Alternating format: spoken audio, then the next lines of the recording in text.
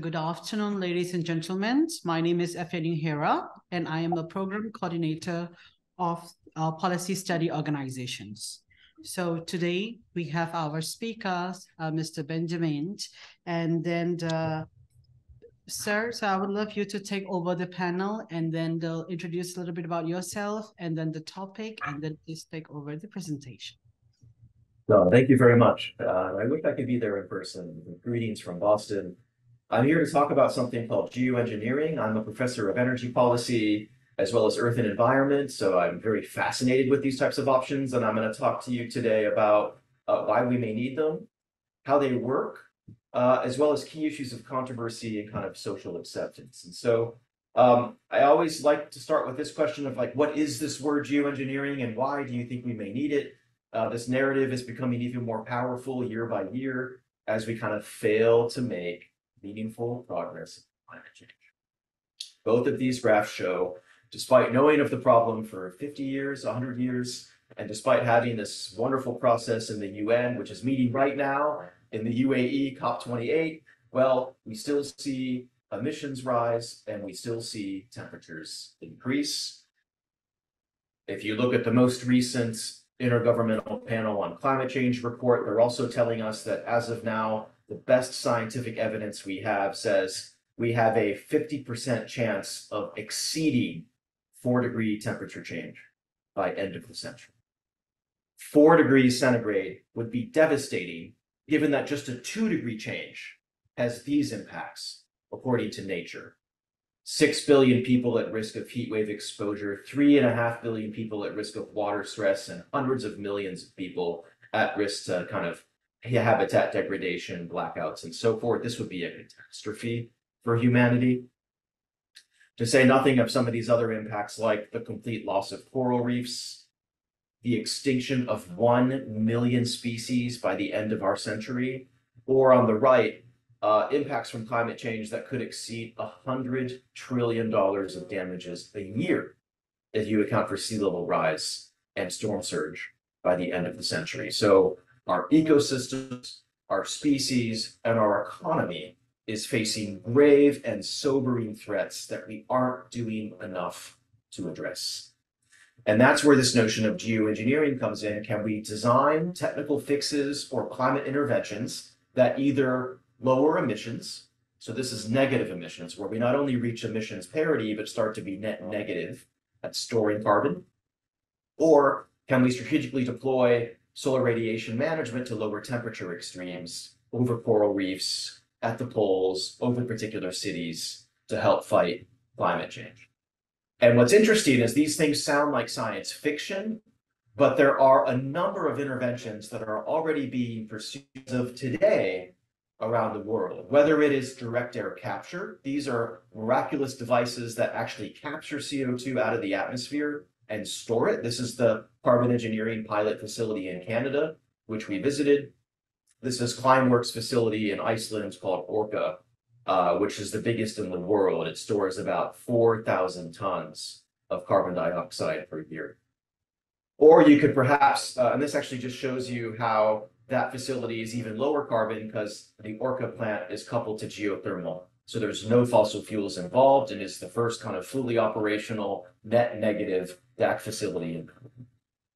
Or we can use bioenergy and BECCS to help store emissions.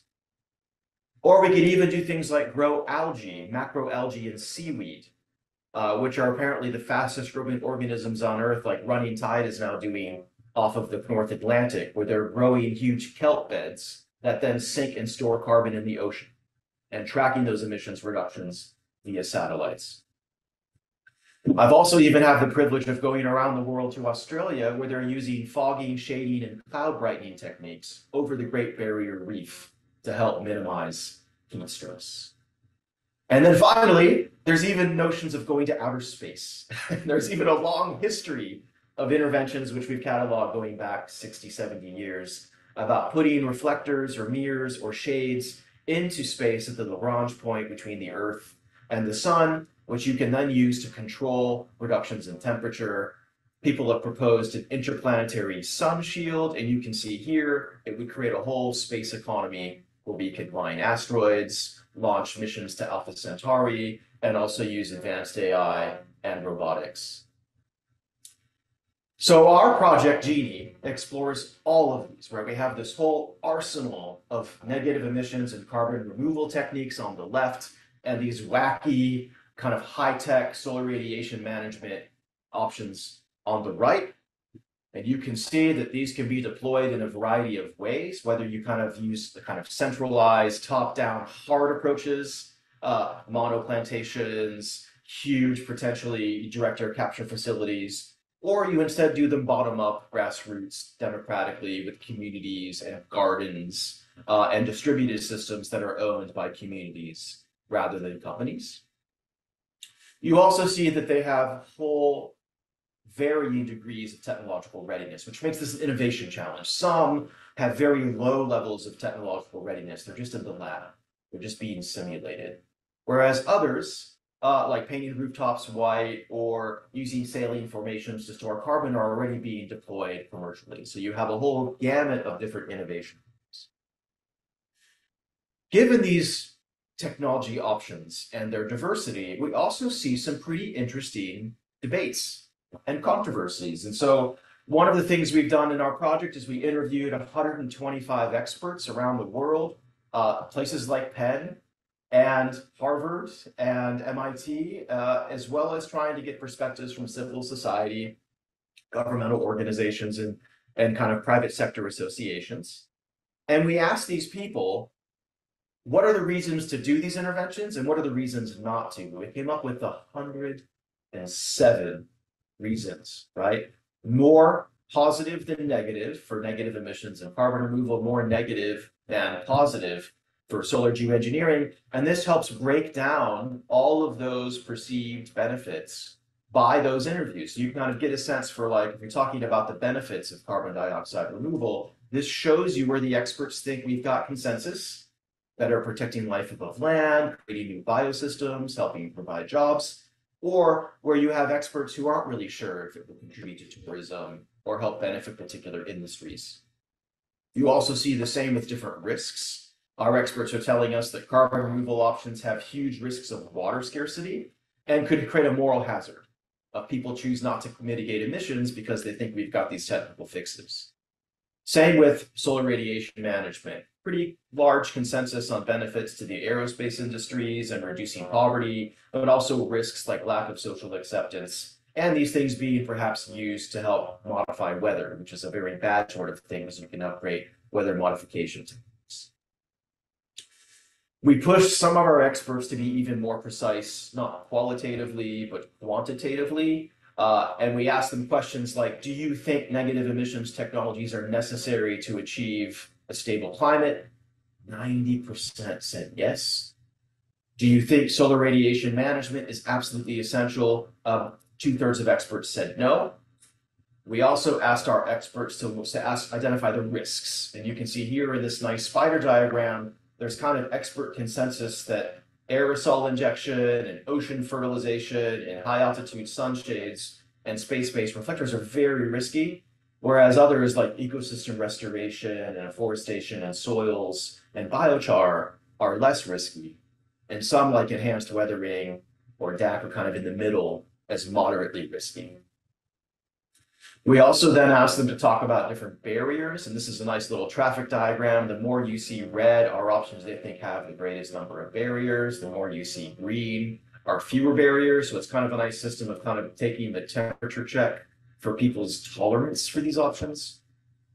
And finally, this is very interesting because we asked, when do you think the technologies can be deployed? This is showing you box and whisker plots that show the 27th and 75th percentiles. The line is the mean. And what I find fascinating about this is only the two options I've circled in red, ecosystem restoration and afforestation, do our experts think are deployable in the next decade. All of the other ones are mid-century. Direct air capture is 2050. And some of the other options like sunshades or aerosols are even pushed into the second part of the century. And of course, this is just presenting the statistical numbers. It doesn't underscore how many of our experts said never. We don't think any of these options will ever be deployed. 84% for space-based reflectors, 82% for sunshades, 80% for ocean alkalinization, and so forth. So it also gives you a sense for kind of expert skepticism about how much we can really rely on these different options.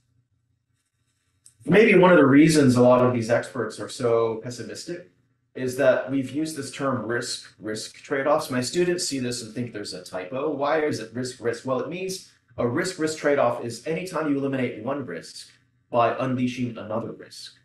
A really good example is from medical treatment. You have cancer, which is a risk, but then chemotherapy also has its own risks. And we see similar risk trade-offs across all 20 of these different dimensions.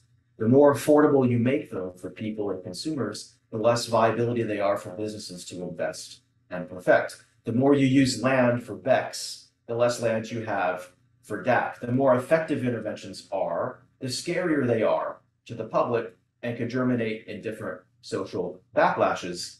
And also, risks nest. Some of these risks cascade, i.e. the risk of social backlash. If people view these options as threatening, then it's very unlikely you'll be able to test. It's very unlikely you'll get permitting for land. It's very unlikely you'll be able to kind of deploy rapidly because there's a social bottleneck. So everywhere you see red is a nested risk hierarchy where a particular dimension of risk shapes and affects other dimensions of risk.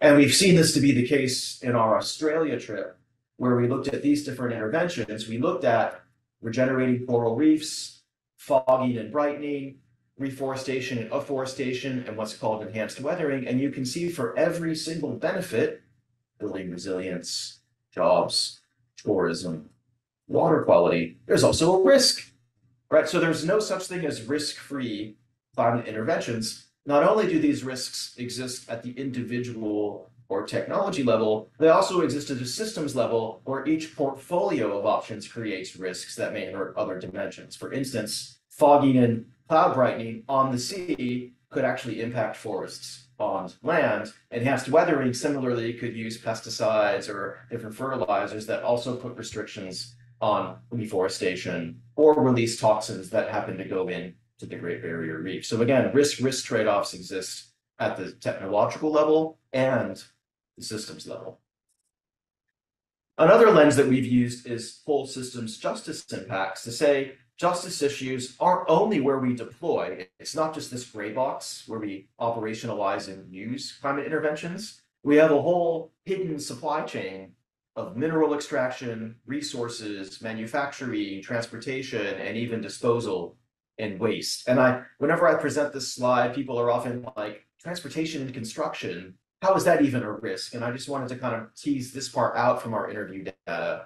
Well, we have people talking about how if we're going to actually minimize emissions and store them at scale, we will need supercontinental scale plantations the size of India.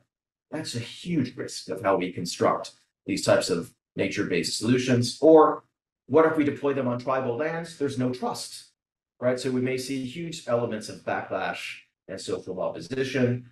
Or what about fossil fuels? Many of the investment patterns may only benefit incumbents. So they're going to squeeze out new entrants and new patterns of innovation, and it's all going to go to ExxonMobil and BP and Saudi Aramco. What's telling is that these types of justice dimensions don't just occur for the kind of engineered options like DAC and BECCS. They also even occur for some of the nature-based options like forests and soils. And they cut across very different dimensions of justice. It isn't just distributive justice. We also see them interfering with recognitional justice in vulnerable groups, procedural and participatory justice, things like social acceptance and planning, and even notions of responsibility, capabilities, and functions. Finally, in terms of controversies, there is a debate in the literature and among our experts about weapons and security. Some of these interventions can actually be highly weaponized to control the weather.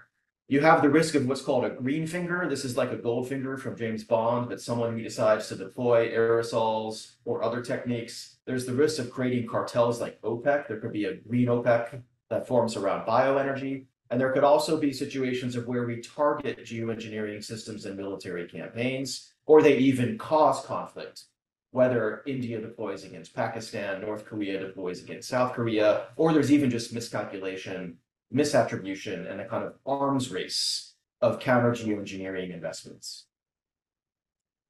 And finally, I realize I'm almost out of time. We are trying to explore elements of social acceptance and public attitudes using actual data from the public. And so here's a study that we published where we looked at Twitter. Now X, campaigns in the United Kingdom, Sweden, the United States, and India, and found highly toxic public discourses. These are discourses that are profane, offensive, vulgar, or that promote conspiracy theories. And I won't read the ones that I've highlighted in red, but you can see a lot of profane language there, which really implies that the kind of public discourse is being contaminated by toxicity.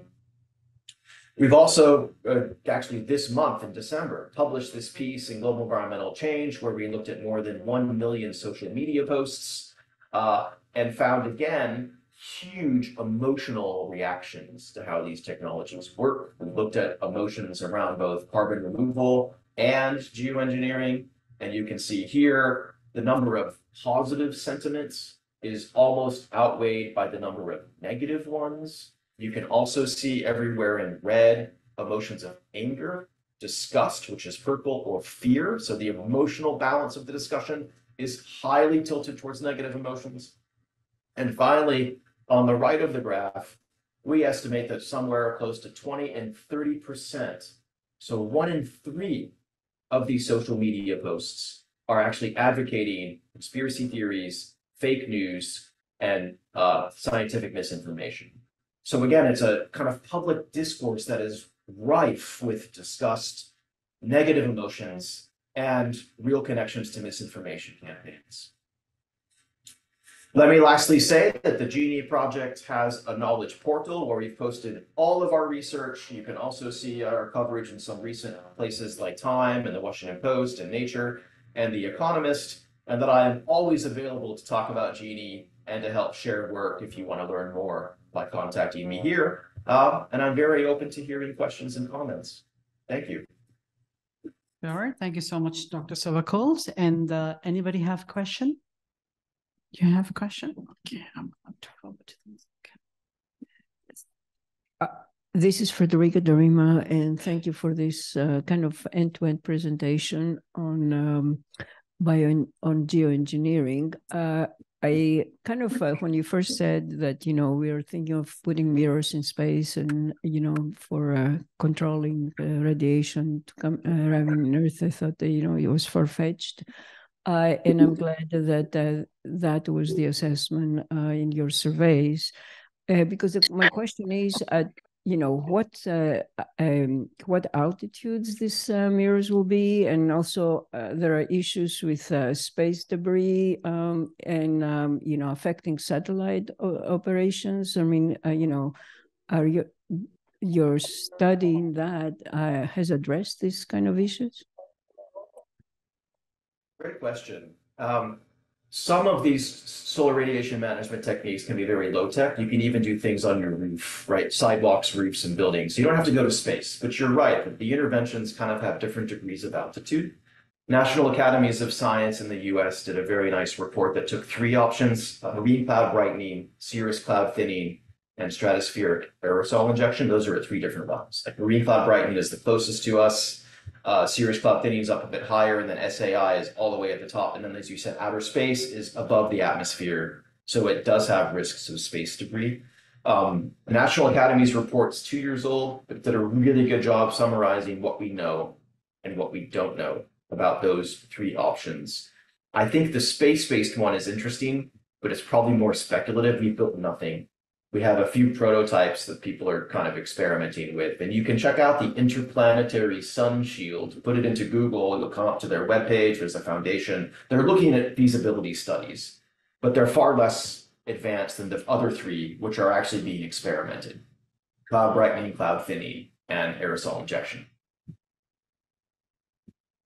Okay, and you have another question? Okay. So as a farmer, I'm very interested in the impacts on farmers and through rippling through our food supply and the cost of food for a more climate friendly farming practices, because I'm not in favor of expensive food. But I'm not in favor of farmers being priced out either. But if you could give a perspective on that, I'd appreciate it.